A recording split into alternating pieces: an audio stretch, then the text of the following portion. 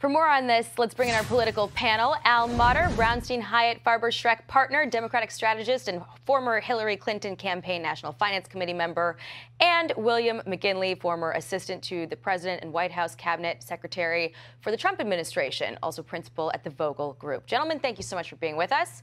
A lot to get to. I'm going to try to lightning round it here. Pennsylvania. Al, should Fetterman release his medical records or allow reporters to interview his doctor?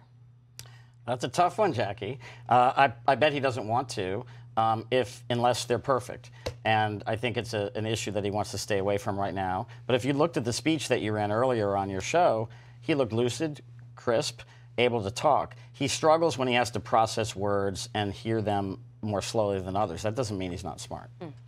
William, should Dr. Oz be aligning himself at this stage with former President Trump and Mastriano, given that it's a toss-up, that he's got to win a statewide race? Pennsylvania is not deep red. Is that dangerous? Should he be trying to project more of a moderate message at this juncture? I think Dr. Oz is doing exactly the right thing, and that's putting together the moderate establishment and MAGA coalition that Governor Youngkin was able to use to great success in Virginia last year. And if you look at what Dr. Oz is doing, he's appealing to both sides of that. That is the winning combination for Republicans this cycle. And I think that's why you're seeing him surge in the polls and overtake Fetterman. Okay. I want to shift over to Georgia. And I want to play some sound from the underwing of the tarmac. The president was taken off earlier this week, and he said some things on a hot mic talking to Chuck Schumer. Let's take a listen. So that's good. And basically, we're picking up steam in the The state will see it because the state will down. It's hard to believe, but they will go for it.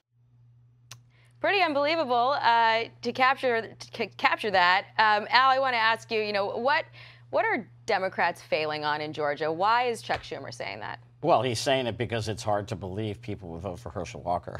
But why do they want to? What's wrong with I don't think that's what's happening, actually. I think that Governor Kemp is outrunning Stacey Abrams to such a wide degree that Walker's the beneficiary of that tail. I think if it was just a Warnock-Walker race, Warnock could beat him. But the problem is that Kemp is going to beat Stacey Abrams by between 6 and 10 points, which is at the best going to force Senator Warnock into a runoff in December.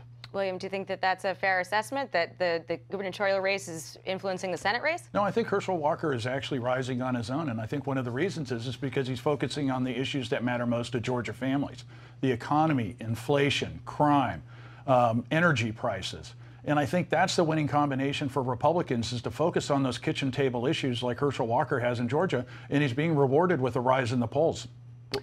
So the president is going to New Mexico this week. It seems like an odd choice, given that he's going out west, stop by Nevada, stop by Arizona. Why isn't he doing that, Al?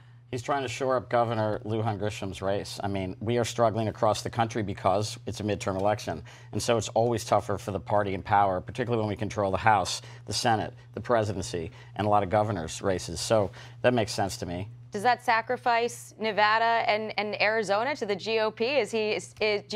William, do you think that that's a signal from the top that these races are going to go Republican and they've given up? Yeah, look, we're a week and a couple days out, so time is limited for President Obama to go out and try and shore up support for Democrats.